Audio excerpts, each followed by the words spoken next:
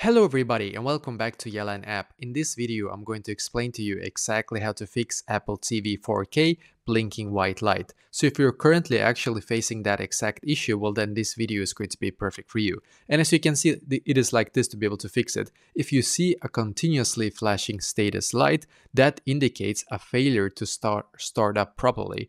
First, try a cold restart, which means that you will disconnect from power for a minute or two. So just disconnect your Apple TV 4K device, just disconnect it from power completely, and then wait like 2 to 3 minutes, I would suggest. And if that is not fixing it, as you can see, then the system software may need to be reinstalled. Unfortunately for the 4K model, users can't do this themselves. As you can see, instead contact Apple support for assistance. And to be able to actually contact Apple like support, then you're just going to go into Google, search for Apple support and click right here, as you can see, because then you should be taken here.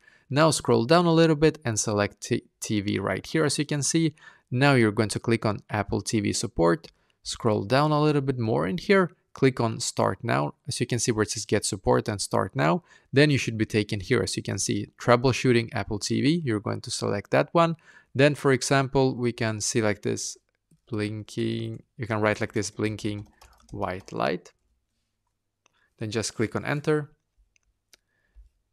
And we can scroll down and then click on contact right here. For me, it's only available right now to call, but sometimes chat now is also available, just so you know. But if you only have this one call, then you need to call them basically, and they will be able to help you to solve this issue.